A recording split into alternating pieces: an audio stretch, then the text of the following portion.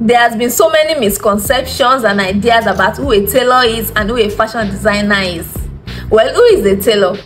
A tailor is actually a skilled person who has eyes for details and precision when it comes to cloth making. Tailors often make unisex wears, and most importantly, they make suits. You know, with suits, you either know it or you don't know it. Then who is a fashion designer? A fashion designer is a creative that can think about a design and bring it to life. So what are the major differences between tailors and fashion designers? A tailor makes suits mostly.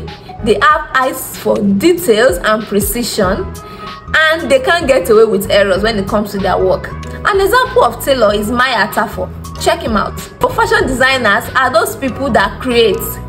They can get away with errors by maybe bidding it up, putting applique, turning it to a new design. Nobody knows, nobody cares. It's a new innovation and everybody will accept it. So it's easier for a fashion designer to get away with errors on a dress than a tailor.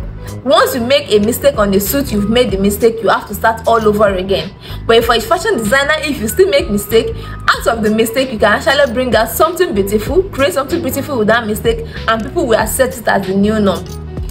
This doesn't mean that one is better than the other, but this is just to tell you that one might be skillful in the arts of cloth making than the other. Both attend to their clients, both are making their money, both are fine. So when you hear the word tailor, just put respect on that name. It is not Obioma that is a tailor. It is not someone that spoils your work that is a tailor. It is not somebody that has containers shop, or maybe somebody walking from by the roadside. Who is a tailor? A tailor is actually, shall I say it? A tailor is actually top ranking than a fashion designer. Let's meet in the comment section. I hope I've not confused you.